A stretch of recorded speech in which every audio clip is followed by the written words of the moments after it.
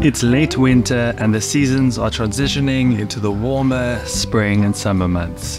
What that means is some of our favorite foods, including the likes of the raspberry, are slowly starting to wake up so they can bring us their abundance of juiciness, goodness, and flavor. What this time of the year provides us with is an opportunity to divide our plots, to take one raspberry bush and create a whole bunch of free plants. With this example, I have 3 clusters that have now spread out. And this is the perfect opportunity to divide these so I can get a whole bunch more raspberry without needing to pay a single cent more.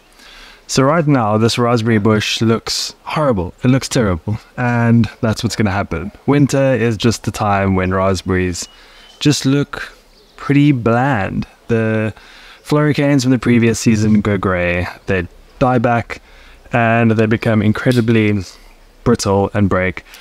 So the next video I'm going to be doing for you is how you need to prune your raspberries so that you don't end up with too many primocanes and floricanes that you end up draining the plant of its own energy. But that one I will be publishing next. For this video, what we need to be looking at is I'm going to be inserting a snippet from the previous video explaining the differences between primocanes and floricanes. As a very quick summary, primocanes are the green new canes that come out of the ground in early spring. Your floricanes are last year's canes that have overwintered and are now putting on side shoots. Primocanes are the first ones to come up and will continue to grow vertically. They will not grow horizontally. Floricanes stop growing horizontally and they start growing vertically. That is a very important differentiator between the two. And why that's important is we need to understand what canes we are working with, which ones to remove, which ones to keep, which ones are fruit bearing, but ultimately what it comes down to is it depends on the variety that you have.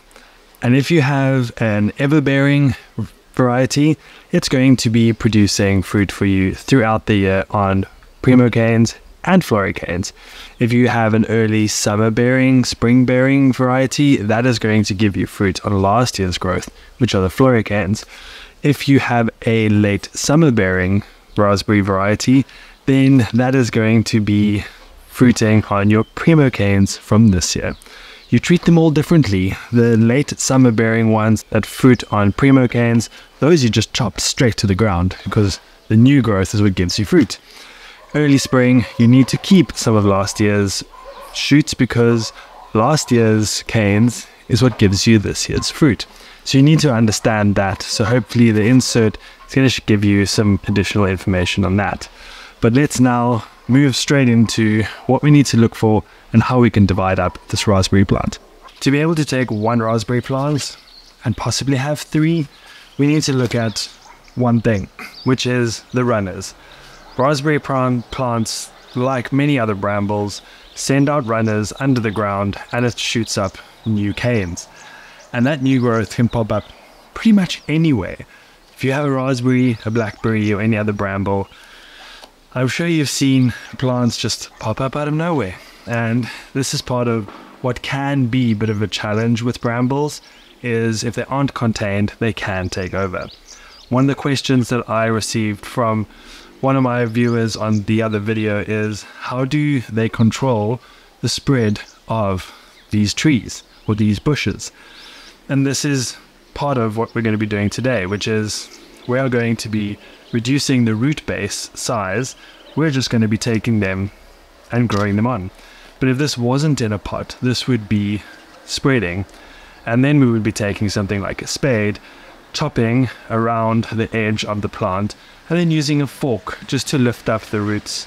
And they make long runners, which we'll see in a little bit, that you can just simply pull out and remove. So if you are trying to keep your raspberry or blackberry contained and it's in the ground, every spring when the shoots start appearing, take your spade, do a circle, do a square in the parameter that you want your raspberries to grow, and then take a fork, take a hard forked rake, and then pull the others out. Otherwise, They are going to get huge and they are going to take over. So what are we looking for? We have these 3 clusters. There's 1, 2, actually 4, 3, 4. Now these 4 are ultimately going to be, through the seasons, turning into this. At the moment, there's 1 cane showing up for each of these 4 plants. And this 1 cane is going to start growing, and it's going to be generating energy through the sun throughout the growing season, which is going to go back into the roots, and it's going to start sending out additional shoots. So you can see how very quickly this pot is going to get completely overwhelmed with raspberry canes. And the amount of nutrients that can be held in the soil in this pot just won't be able to sustain that. So what we're going to be doing is, if we have a look at this one over here, that is not a raspberry plant, that's a weed, is we will just slightly dig up where this specific plant is. We're going to dig around it, go a bit deeper, until we find where the root is that this specific cane is coming up from. And you might have to go quite deep, and you might find in some instances that it just pulls out, that it's got a really thin running root. In other instances, you might find that you need a pair of pruning shears. So I'm just going to continue, dig a bit deeper. And here's an example where it was really deep, and I just gave it a little tug and it pulled loose from the main stem. But there are other roots that are present, but if I just give it a light tug, they will start coming loose. And now you can see, now I have what is the leader, or the little rhizome, the runner from the main plant, mother plant, over to the little one. And all I'm going to do is just simply snip that off. And there we go. I have a beautiful new raspberry plant that over the seasons can give me a whole bunch of new fruits. What I'm going to then do is I'm going to start it in a very small pot. The reason for this is I've put this plant through a bit of shock. And what I don't want is to now put it through even more stress of being in a big pot that can maintain a lot of soil moisture, which could then create rot in the roots. So I'm just going to dig nice and deep into this pot, because this is quite a deep root. Stick it in, and then I'm going to cover it up again. I will water this in again. And that, my friends, is as easy as it is to create a whole bunch of new plants. You can see that took a very small amount of time to do, and I'll do this one as well, just so that I've got 2 at the end of this video. Okay, so this one actually snapped off. Now, that will sometimes happen, and what I can do with this, even though it's snapped off, is I can take soil, pop it in the pot, stick my finger in it so that I've got a nice thin hole, stick it in, close it up, and this, which will be a cutting, will send roots off the stem. So if you do snap the root off, then don't worry about it. Raspberries are quite often propagated via cuttings, and this is a live cutting.